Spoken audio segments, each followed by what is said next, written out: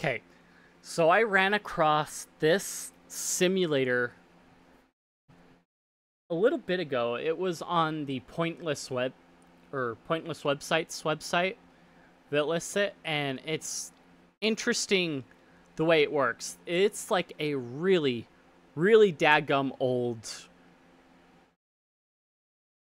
project that is still maintained to work on the current web because of the purpose behind it, in essence.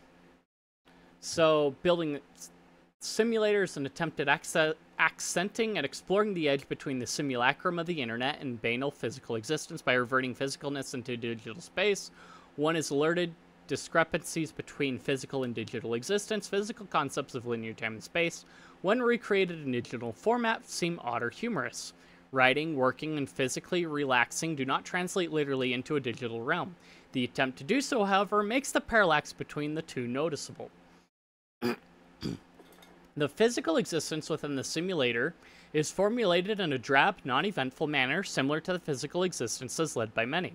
The pattern of sleeping, showering, eating, breakfast, working, eating supper, watching TV, and sleeping symbolize a common daily ritual. Using this pattern alerts the viewer to the patterns in their life, brings to mind their banal patterns of society, and possibly brings into question the usefulness and value of this banal and repetitious existence. Concept of interactivity is also played with in the simulator. Utilized to market everything from phone and radio programs to corporate websites, interactivity has become so overused the concept is prima facie meaningless. Playing off the meaninglessness of interactivity, the simulator offers a completely interactive world, in which hundreds of choices can be made, but none offer any choices of significant consequence.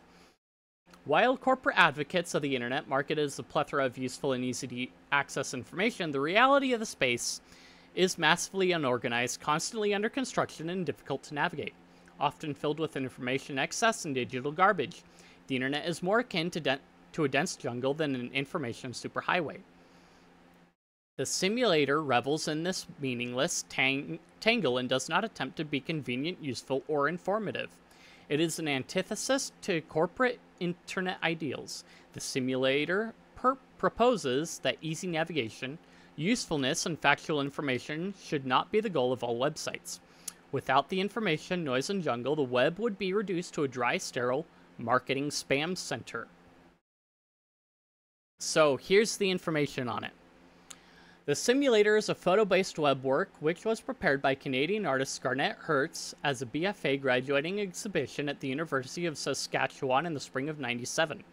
Basic premise of the project was simple: to attempt to translate the daily routine of an individual into a website. The project is composed of 330 media elements, 113 photo-based images, and 217 individual web pages. Images were shot on 35mm print film and post-processed in Adobe Photoshop on Apple Macintosh computers in '97. Web pages were manually built using simple text and BB Edit text editors. Since its release, the simulator has won numerous online awards and press coverage. Selected online awards include the Cool Site of the Day, Yahoo Pick of the Week, Project Cool Sighting, Microsoft Network's Pick of the Day, UK, Telemarketsnet's Top 100 Sites, Norway, Yahoo Internet Life's The Charts, Guide to the Best of the Best, Cool Central Award, La Premiere, Sites of the Day, Switzerland, and Internet Cool Site of the Day website at Internet Magazine. The site has been featured at CompuServe Netherlands, Grouse, AOL's, Easy Connect, and the Colbo Magazine weekly internet column in Israel. Reviews of the simulator have been printed in the Times, UK, the Telegraph, UK, Morgenblatt, Oslo, Norway, the Sunday Daily News, Halifax, Canada, Aftonbladet, Culture, Sweden, Branchesvost.com, Webnet, Montreal, Canada, freaking Frenchies, and Yahoo Internet Life, Japan. Comments about the simulator and requests for press information can be directly blah blah blah, curators, writers, blah blah blah. So I could get information, but I won't. We're just going to enter the simulator. So 8 a.m., too tired, hit the snooze button.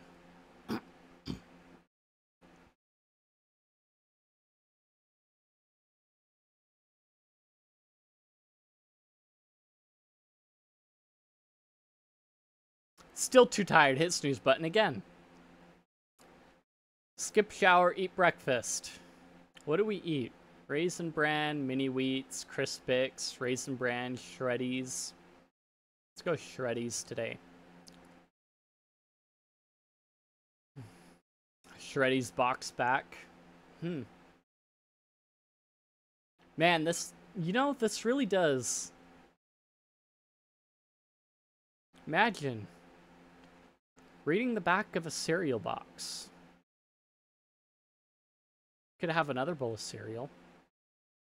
Drive regular speed to work. Who cares if we're late?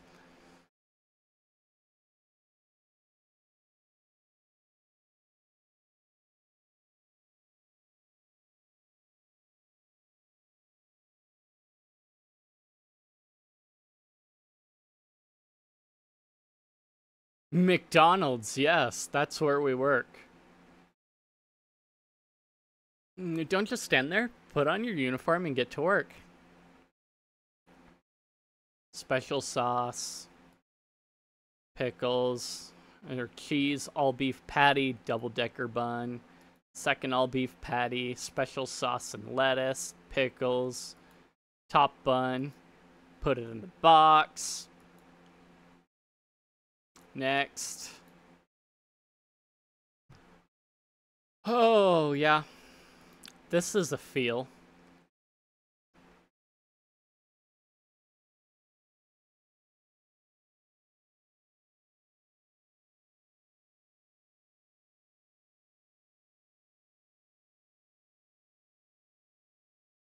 This is why you get part-time work, so you don't do this all day, honestly.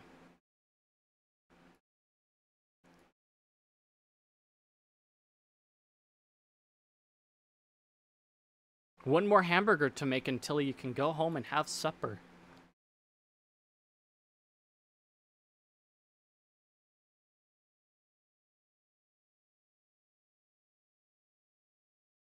Work overtime for $5 an hour? How about I drive home? We'll drive home slow. You know, I guess I could stream this if there's enough interest in watching paint dry. You know? This is only the first day. Think about that. It's only the first day. We could go back and do something else. You know, start over. Go inside and eat supper. Add more meat. More potatoes. More carrots. More meat. More potatoes. More carrots. Eat. Watch TV. Turn on TV. What's on channel 8? How about channel 9? Channel 10? 11?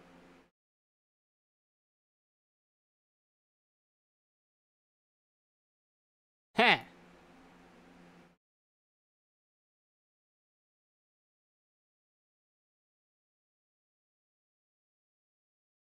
Nothing's on.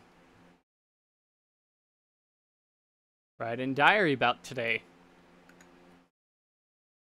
I had big dinner, made 5 burgers.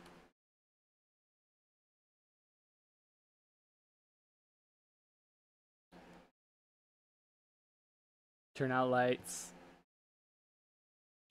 Dream in color.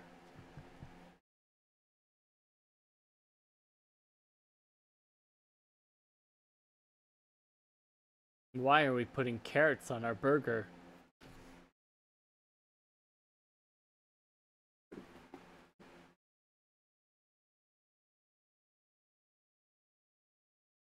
We could explore so many story arcs to this, couldn't we?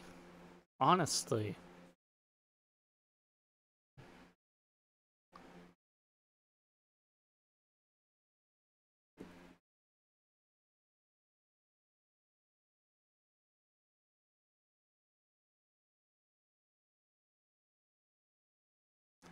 Oh, start of a new day. And the end of the video. If you enjoyed the video, then like, comment, subscribe, feed the algorithm, boost the video up, share this video with your friends. If you found it informative or you just want to chat, I've got plenty of places in the description, Discord, Guilded, and what have you. Check those out, and I will see you guys in the next one.